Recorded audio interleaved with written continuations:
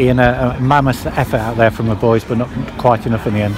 Yeah, it was a crazy game, to be honest. We finished with 13 players. It was like doing Sudoku, I think, with a sin bin, with 2 HIAs, with people coming in and out. Yeah, what great character out of the lads.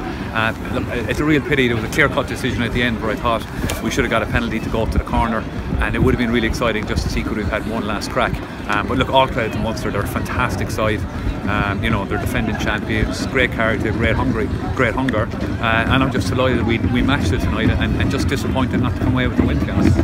8 forwards out before the start of the game. Didn't look like it for large periods. Yeah, and there's a few more than 8 out now, unfortunately. We picked up another couple.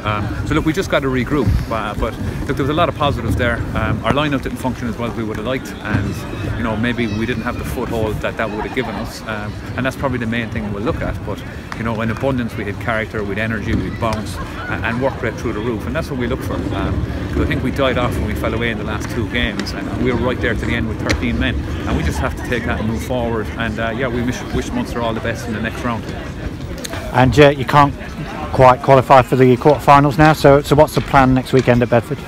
I think the immediate plan is we have to regroup. We have to look at how we are in terms of injuries.